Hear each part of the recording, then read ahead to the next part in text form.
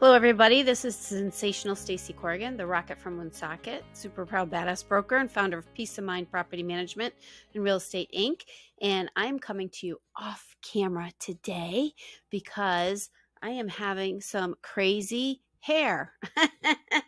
I am not appearing on camera because I'm being a little shy about how I look today, although you probably would all think I'm looking just fine.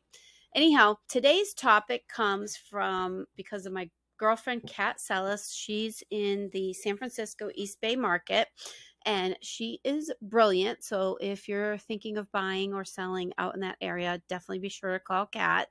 But she brought to my attention today from Altos Research, which is also based in the San Fran area, this topic of what the real estate market will look like in 2023.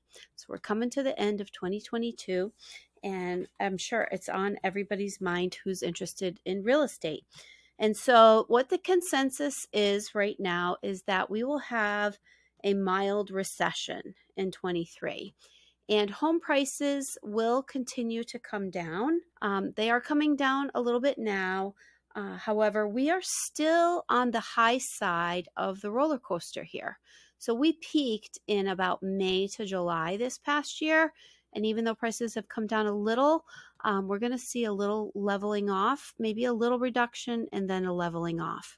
And if you look at the Case-Shiller Index, now I chose Boston area because that's where I am.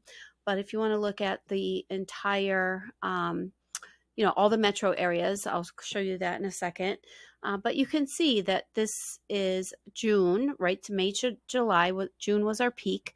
And then we're coming down just a little bit. All right. But those numbers aren't crazy numbers. So here's the Boston area.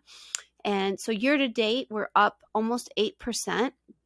And that's honestly the housing market's average return over time is 8%. So we're really strong at that number.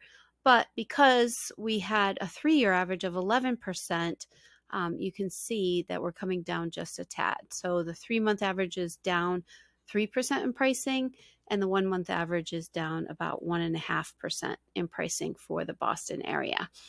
All right. So what we're expecting to see is the first half of 2023 going down a little bit, but then stabilizing and then maybe even picking up some steam in the second half of 2023. And what we have right now is 2 to 3 months supply of inventory. And so that is still a strong seller's market. So what this means for buyers is you have an opportunity in the first half of 2023 to possibly negotiate some of your pricing down a little bit. And for sellers, if you've been thinking about selling and want to take advantage of, a pretty stable pricing option, now would be the time.